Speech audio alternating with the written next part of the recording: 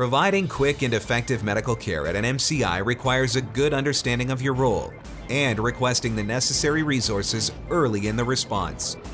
In this program, you have seen how Incident Command is used within EMS Operations. You have seen an overview of EMS Operations at an incident. You have seen the roles and responsibilities of EMS personnel during triage operations. You have seen the roles and responsibilities within the treatment section, and you have seen operations and goals within the staging and transportation units at an MCI. Most often, EMS is part of the operations and will manage the triage, treatment, transport, and staging unit functions.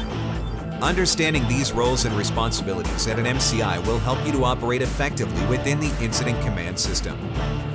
Requesting and managing resources and prioritizing patient care will be critical to your success.